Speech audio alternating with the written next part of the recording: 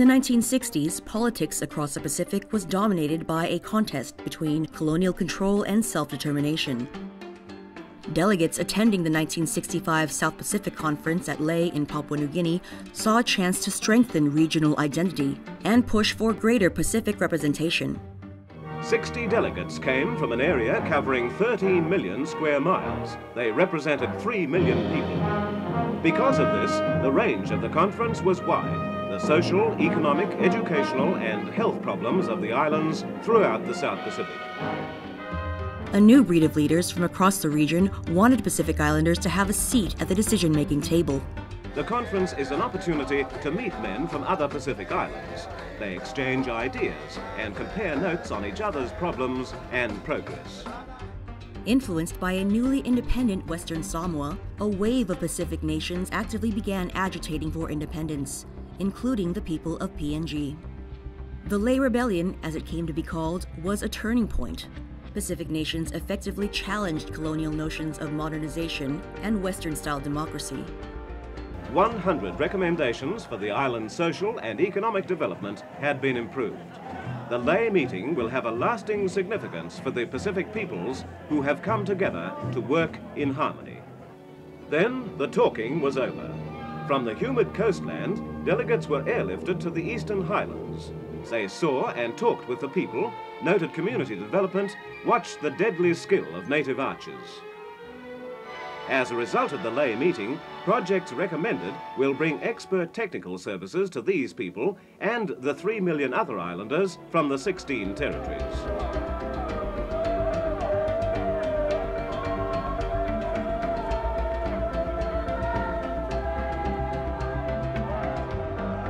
Similar scenes greeted Gough Whitlam 8 years later, making his first visit as Australian Prime Minister. These native people from the Eastern Highlands of Papua New Guinea, and there are about 5,000 of them here, have come to give the Prime Minister, Mr. Whitlam, and the Chief Minister, Mr. Somare, a traditional sing-sing, a welcome to Goroka. Having campaigned to end Australia's colonial ties, he was determined to grant PNG its independence. But there were concerns the process was moving too fast. But this sing-sing is not without its political significance. These people did not want to hold a sing-sing if it meant support for independence. They're very concerned about independence. They don't want independence yet. In fact, they presented the Prime Minister with a petition, and it sets out the following terms. We oppose your government setting a date for independence.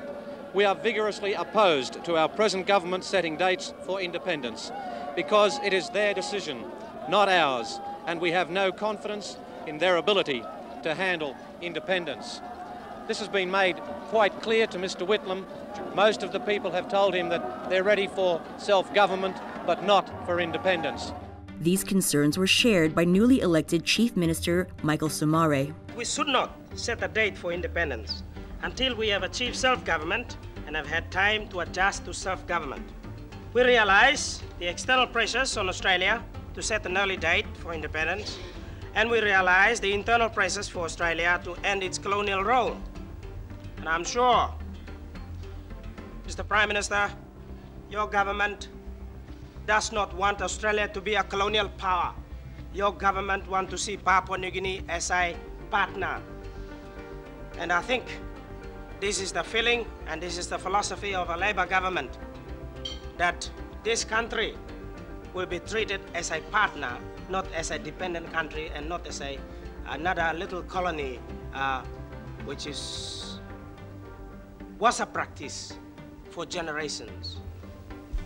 I cannot stress too often that the decision for independence is not only a decision about Papua New Guinea, it is about Australia and Australia's view of her own proper role in the world.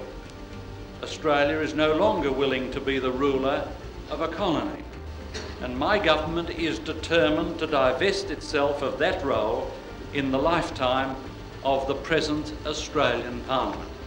By the end of 1973, PNG was a self-governing territory. In September 1975, Papua New Guinea gained full independence, Sir Michael Somare becoming the nation's first Prime Minister.